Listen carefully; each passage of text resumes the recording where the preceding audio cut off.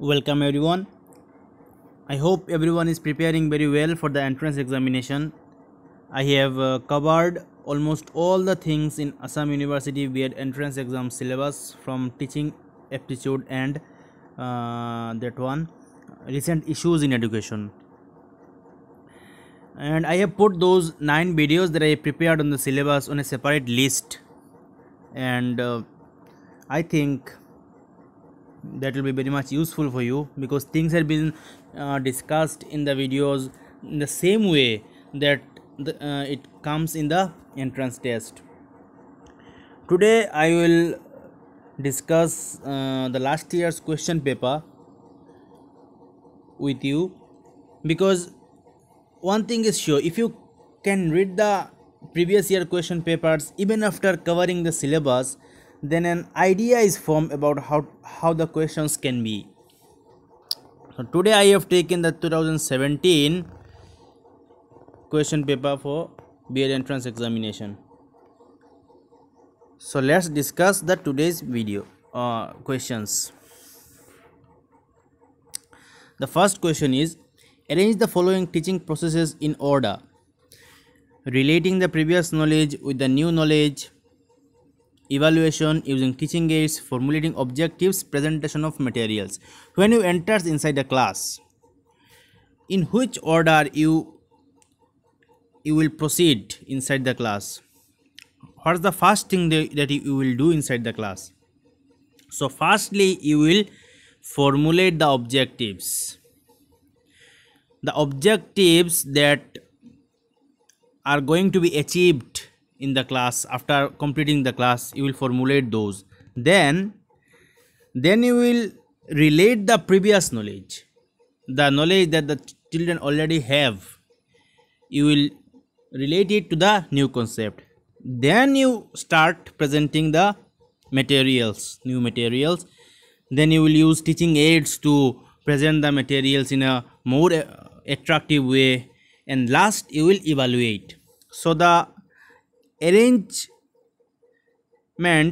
of the teaching process will be: first formulating objective, then relating the previous knowledge with the new knowledge. So 4, 1, then 5, 3, 2. Let us see.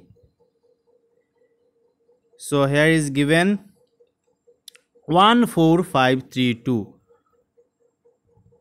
So we will take this one, 1, 4, 5, 3, 2.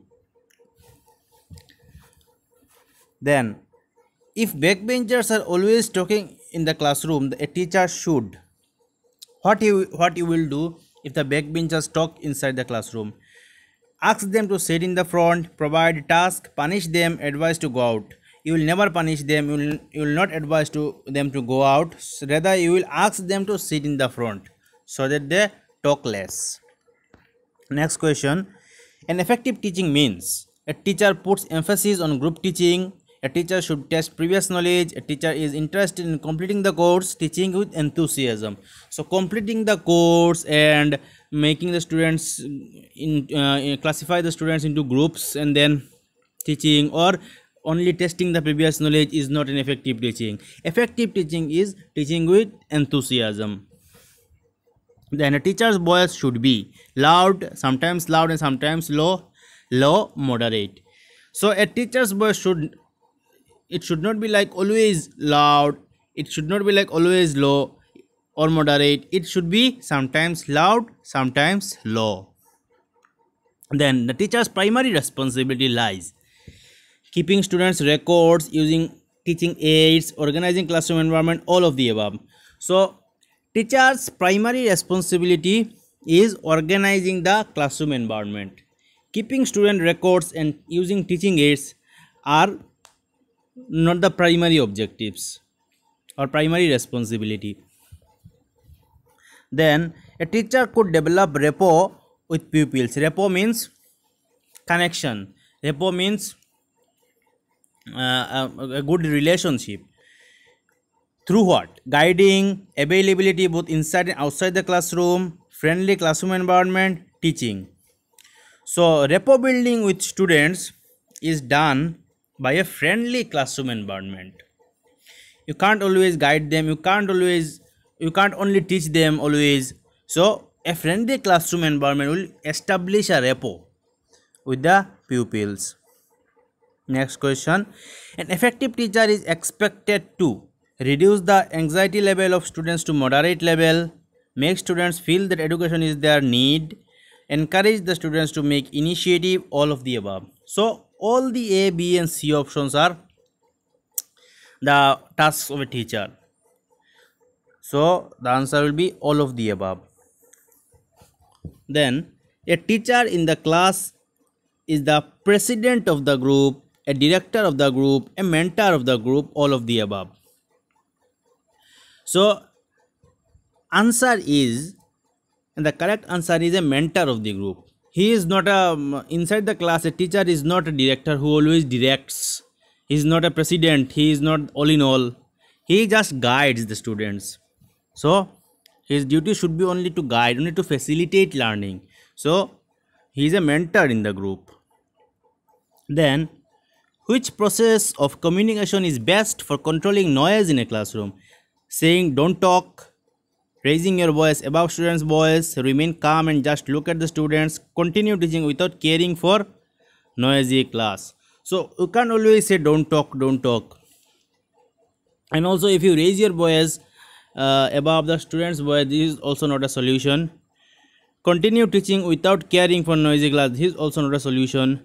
You should remain calm and have a stare at the students. Have a look at the students. This is the correct option. So that students suddenly see you watching them, so they will stop the talking. Number 10. Good teaching is a function of sincerity and devotion to the profession of teaching, sincerity and devotion to the authorities of the school, high academic qualifications, head teachers, powerful leadership. So good teaching does not cover sincerity and devotion towards the authority of the school. This is not there is no connection to show sincerity towards authority of the school with good teaching. High academic qualification also not a direct function of good teaching. Head teachers powerful leadership is also not the correct option. The correct option is sincerity and devotion to the profession of teaching. So today we have discussed 10 questions. I will discuss the remaining questions in the next video. Thank you everyone.